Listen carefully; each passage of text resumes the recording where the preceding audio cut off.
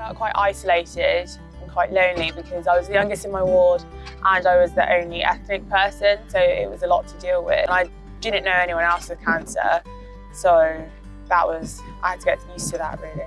Before coming on the trip, I was more nervous just because I have like OCD, so I was more thinking, oh my gosh, is it going to be all like clean and tidy?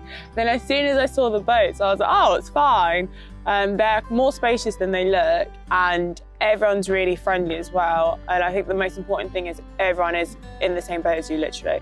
And they don't know anyone else, they haven't experienced it. So you're all sort of learning together, and I think it's quite nice to also be around people of a similar age group. So it's nice to be around other people in their 20s who get it from the age point of view. And also you don't really just sit and talk about cancer, which is really refreshing. You find out so much more about what they do, their interests and their hobbies. And yeah, I just think it's a great place to meet new people. Even the volunteers are really nice. I try to do something that pushes me out of my comfort zone because I experienced things like this and I wouldn't have been able to if I just overthought it and was like, no, I can't go. Now I can say I've gone sailing around the Isle of Wight.